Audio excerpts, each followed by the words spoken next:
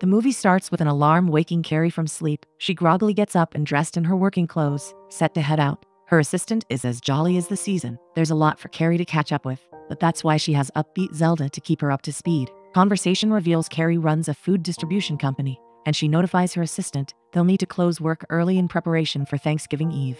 She'll be helping her mom prepare the Thanksgiving meal, as her sister, the professional chef, will have her hands occupied with her new boo as she's bringing over. Katie, her sister, has teased the family about a big surprise she has. Carrie is almost sure it's to announce her engagement because her sister is that predictable. The assistant reminds her of some more activities she needs to get to, like coffee with her father at 5 p.m. because he wants to finalize on the Rowling Vineyards proposal with her. The assistant expresses excitement over Katie's engagement and tells Carrie Cupid might come for her next, so it's best to not offend him. Carrie meets with her dad and runs over the details of the pending proposal with him. He doesn't have to work so much anymore because Carrie has basically taken charge. She has a knowledgeable approach to the project at hand and asks her father if she can run the deal by herself, and her father agrees that she's capable enough. Carrie reminds him the company, Emerson Food, means everything to her, and he affirms but still advises that she doesn't overwork. The rest of their coffee break is all fun and ease, with Carrie promising she'll do her best to keep her mother from driving Katie crazy. Carrie gets to her family home where Katie is waiting to introduce Ethan,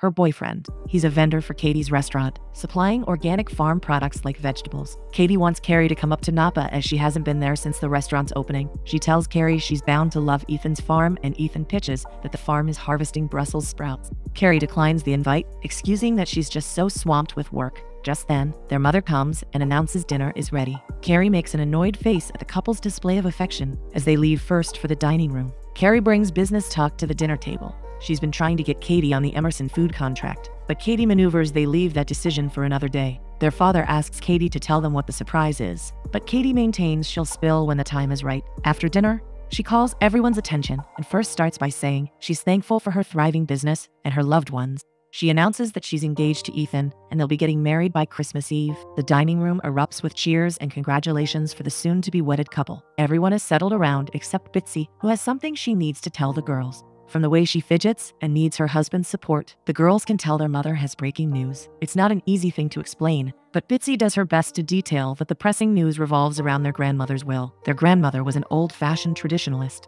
The sisters interrupt with old memories with their grandmother, remembering her to be quite old-fashioned indeed. Bitsy has to draw their attention back to the seriousness of the situation. Their dear grandfather left the company to their grandmother when he passed on, but she didn't believe women should run businesses and left a provision in her will, stating the company would go to the husband of whichever granddaughter that married first. Bitsy has tried every attorney in search of a loophole, but to no avail. When Katie and Ethan get married legally, Ethan will own Emerson Food. Carrie doesn't take well to the news, as she's the one currently and happily in charge of the family business. Katie is aware her sister has strong sentiments for the business and is more than willing to hand it over to Carrie. It seems like it's problem solved until Ethan's 2 cents suggests they can all just sleep on the decision, as Katie might be making a hasty decision on their behalf as a couple. Carrie is made to begrudgingly realize Ethan has a say in the matter. She has a fit and transfers aggression at her father, as he's the current owner of the company and never thought to mention the major plot twist. She storms out, her mom going after her to calm her down. At the company, Carrie and Mark are introduced to Rowling Vineyards Independent Counsel, Dylan. Carrie mentions she presumed to be meeting with one of the owners instead. Dylan emphasizes the owners he represents only agreed to be bought because they keep the interest of their employees dear. Carrie points out Emerson Food is a family company, but Dylan opines the interests between both companies differ a significant deal. What Carrie expected to be a smooth deal quickly turns sour when Dylan starts to counter. He makes it clear that his clients want their company's character to be preserved, and they will not sell out to the first bidder because they're afraid. He calls Emerson Food's proposal ridiculous, but relents he'll consult his clients about it and get back to father and daughter. Carrie is irritated and unnerved by the time he steps out. Carrie's lawyer gets back to her that there's no way around the clause, other than Ethan willingly giving the company to her. Zelda, her assistant, is present to hear vent about her life crumbling. Thinking out loud, she realizes she could get married first and devises a plan. It doesn't have to be a marriage out of love, but cooperation. Her suitable candidate would sign over the company over a period of time, and then they could get divorced. She believes she has a brilliant plan, less dramatic than confronting Ethan and Katie. Zelda begs to differ, but But ultimately, her boss tasks her with helping her search for her perfect match via dating sites. Zelda and Carrie start surfing dating sites for perfect candidates. Treating the situation with a standard business approach, she contacts the eligible ones, and after a few dates decides their plan isn't working. She complains to Zelda that she needs better ideas on how to go about it. So, Zelda wears her thinking cap and suggests a slew of new approaches. Catching up with old pal catches Carrie's attention. She remembers a friend, Paul, from high school that she was close to. She always thought they'd end up an item at some point. She mentions she hasn't spoken to him in years, but her mom still possibly keeps in touch with his mom. She also infers that Paul stays around. Zelda pumps her up to call Bitsy and get back in touch with Paul. She invites Paul out for a restaurant date and does her best to turn on the charm. He hints there must be a specific purpose Carrie reached out to him, and she plays it cool by stating she just missed having him around. She announces that Katie is engaged, and she and Bitsy will be planning an engagement party on the bride-to-be's behalf. She asks Paul if he would like to be her date at the event, and he accepts. The day of the engagement party comes. Katie approaches Carrie, wanting to know if she harbors any resentment towards her and Ethan over the will issue. Carrie assures she doesn't and apologizes if she's been a little intense lately. Ethan comes over and introduces his best pal and best man for the wedding, Dylan. Dylan chuckles at the fact that he and Katie have met before, while Carrie tries to contain her irritation. Dylan states to Ethan and Katie that he's met Carrie in the boardroom. Carrie, on the other hand, is pushed to voice Dylan is a jerk stalling a good proposal. He maintains it wasn't a very good proposal. Paul comes to Carrie's side and introduces himself as Carrie's date. He lightens the rather awkward and tense moment with his easy jokes, offering to take everyone's drink orders. With Paul off on bar attender duties, and the couple pulled away by Bitsy to greet relatives, Carrie and Dylan are left in each other's company against Carrie's wishes. They continue their alienated approach towards each other until Dylan abruptly has to leave. After the party, Katie complains about the plenty load of gifts, voicing she'd prefer a small and intimate wedding rather than a flamboyant one. Carrie makes sarcastic remarks about Katie not wanting presents and attention, then touches on the topic of their grandmother, Lucille. Bitsy quickly changes the topic by pointing out Dylan's attractiveness in the party. Carrie establishes they're working on a project together, and their encounter has been quite intense. Katie makes her admit that regardless of their differences, she does find Dylan attractive.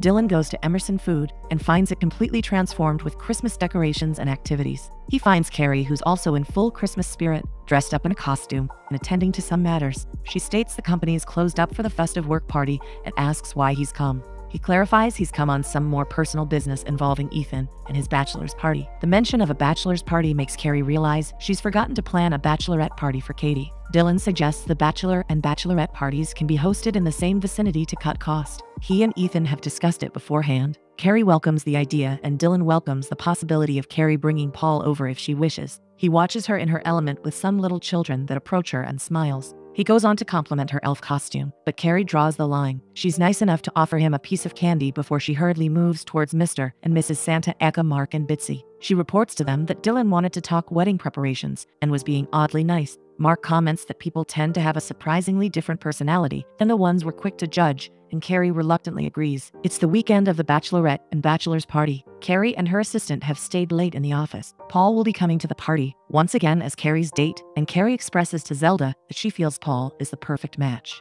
He's the perfect person to make understand what she needs him to. She tells Zelda she invited Paul to the house to set things in motion between that night and the cabin party. Zelda tries to hint at reality, but Carrie remains adamant that she can somehow make her plans go smoothly in her favor. She admits, when Zelda asks, that she hasn't come clean to Katie about her intentions because she just wants Katie to focus on her wedding. She reminds Zelda the company is what is most important to her, and Katie already knows this. But Zelda tries to infer Katie would be hurt. Carrie gets defensive and basically tells Zelda to mind her own business. Zelda takes the hint. Paul comes over to Carrie's house as expected, and they see a Christmas movie together. Carrie plays her romance card, saying she's cold and hoping they'll share a blanket, asking to be snuggled. She even tries to go in for a kiss, but Paul seems more interested in the movie than he is in her. Carrie and Katie arrive at the cabin, where both the bachelor and bachelorette party will be held. Carrie gets introduced to Abby and Ashley, who both offer services for Katie's restaurant. They all settle in the living room, and Abby voices, "It's brilliant that both parties are happening in the same venue." The other two ladies look forward to mingling with some very eligible bachelors. Katie asserts that she'll need Carrie to get along with Dylan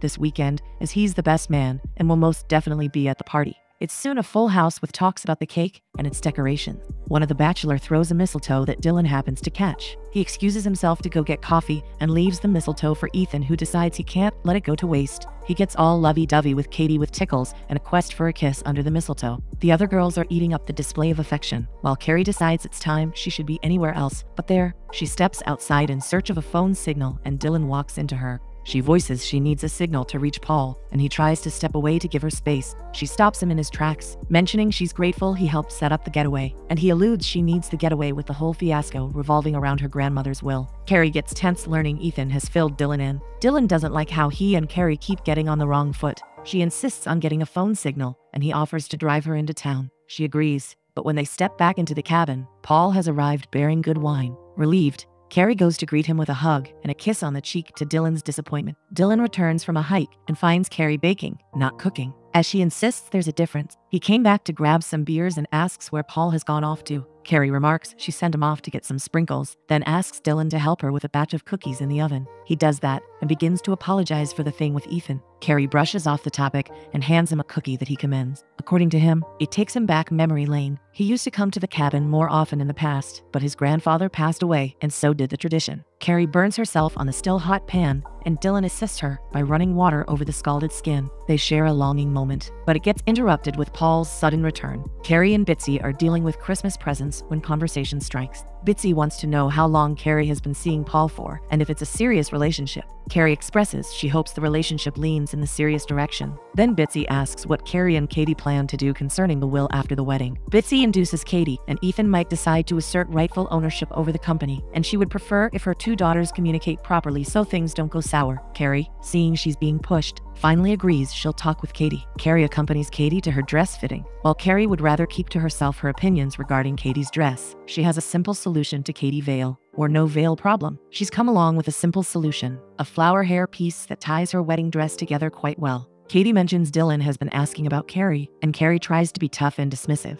but admits he's a nice and attractive guy. She voices how he was nice to her at the cabin. Carrie is ready to change the line of discussion when Katie points she'd like to talk about the company. Katie excitedly talks about the changes they think they should make once they gain ownership. Carrie listens to her have all these sudden plans with her fiancé over a company she's built. Katie denotes she started welcoming the prospect when she and Ethan were discussing with Dylan. Even though she's never shown interest in the company before now, the mention of Ethan and Dylan in the affairs of the company only makes Carrie more mad. Mean words get exchanged, and Carrie hints Katie and Ethan might not get the company like they suddenly wish to. Carrie storms into her car and dials Zelda, reaching her voicemail. She lists a load of stuff Zelda will need to do, all which allude to she's speeding her marriage proposal to Paul so they can get married in Vegas. Sure that Zelda will receive the voicemail with a mind full of questions, Carrie warns her to keep those questions to herself and do as she's told. Zelda saw through with securing the reservations at the restaurant of Carrie's choice. At their table for two, she mentions to Paul that the owners of the restaurant are friends with her parents and Katie's rehearsal dinner will hold there. She elucidates she and Paul must be having fun and admits she's not the most subtle person.